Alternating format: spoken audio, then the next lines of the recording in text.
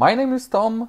I'm working in Liware, where on daily basis I'm doing product management and product development, and today I will tell you about bugs in your application. You have an application, mobile, web, whatever. You have a team who is doing ongoing development. They are working on new versions, new releases, and you struggle with a lot of bugs. And the question is why? Why your team is not able to tackle it properly?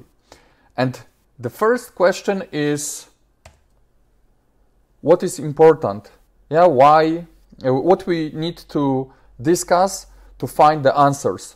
So the most important is that when you have a team, then to have good results, the team consists from the process, the tools, and the people. So the people are in the team, but the team is a bit more than only people. So even if you have great senior developers, but they don't follow the same process, they don't use the same tools, then probably you will not achieve great results. So this is very important to understand. And now we will talk about the first thing, the process. Especially when you're a business person and you don't know all those technical small things, issues, technical stuff, then you need to understand and you need to know that your team is following the same process. So for example, you have version 1.1 of your mobile application in stores, and then in meantime your team is working on version 1.2, and suddenly in version 1.1 they someone found a bug. And what is happening now? Is your team able to stop development, release the fix for version 1.1 very fast, and then continue development of version 1.2, or you need to wait because of ongoing development of version 1.2? So this is one of examples when then a lot of bugs appear because team is under pressure and they are not able to divide versions. The second, there is no standardized, well-designed QA process. So process where someone is testing your application. So of course, if you ask developers, then most of them will answer, on my computer it's working, but the question is when we can say that we have application with the good quality. And the answer is simple, when it's working, but not on your developer computer, but on your client computer. And between the moment when developer finish his job and say, hey, it's working on my computer, and releasing on production, there is few steps which should be done before we can say we are ready. So ask your team, ask your developers what they do then, how they do then, and how it works on daily basis. Because maybe you will find that there is not too many ideas how to tackle it. And the last one, maybe not last, because we can discuss about many things, but the last, which is quite important, is how we manage the bugs which come from the outside, from the market, from the users. For example, we are working on this version 1.1, and then we have a bug from users, from the user, and then what we do? Do we add this bug directly to the sprint backlog and developers are working, or we put it in the backlog, or we do something else? Is this bug very important, or this is just mosquito bite, or it's a stopper and we really need to tackle it? A lot of questions, but your team should have implemented process where they manage all those things in the same way for each bug. And then we go to tools. Of course, if you have great developers but they use different tools, or what is worse, they don't use tools at all, then probably you will struggle.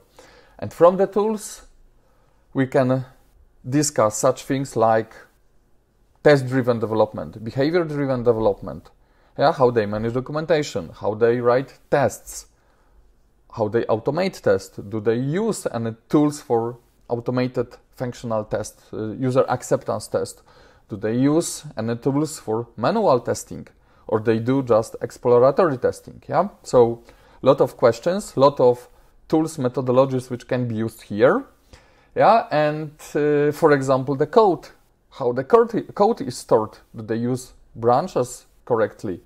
If you don't know what branches are, ask your developers. If they don't know, or they are working, or they are used to work on the master branch, then probably you're in trouble. So this is what you should ask. And the last one, which is not always the case, and in many times it is not a case, but sometimes it's happening, your team have not enough skills.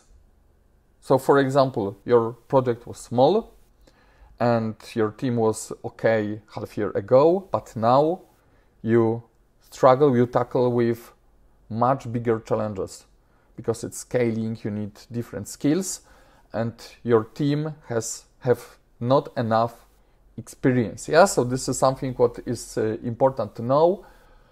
But architecture, for some reason, someone designed something wrong, the person, and then developers are following it, yeah? And no one is telling you, hey, let's stop for a minute and let's rethink our architecture, or let's change it.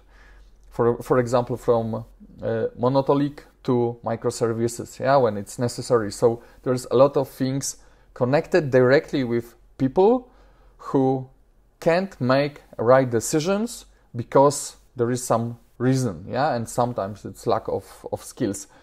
And the next one is that you can have a great team, but if you push them with many features, if you don't allow them to do their work well because they are under the stress of pushing with features, then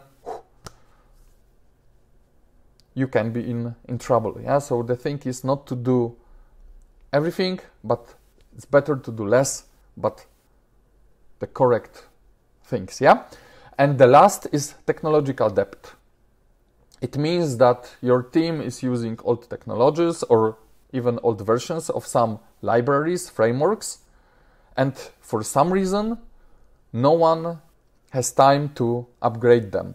And then after 1-2 years you will see that the technology of your product is really outdated, and then you will be in big problems because it's much easier to spend some time each quarter to upgrade your technologies, change something, improve something, than wait 2 years because we are under pressure of adding features, and then suddenly we find ourselves that it's not done. Yeah, so this is also very important.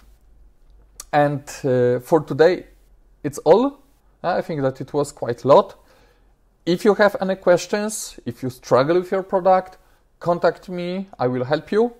You should find a link how to contact me under this video, so look there and we are in touch.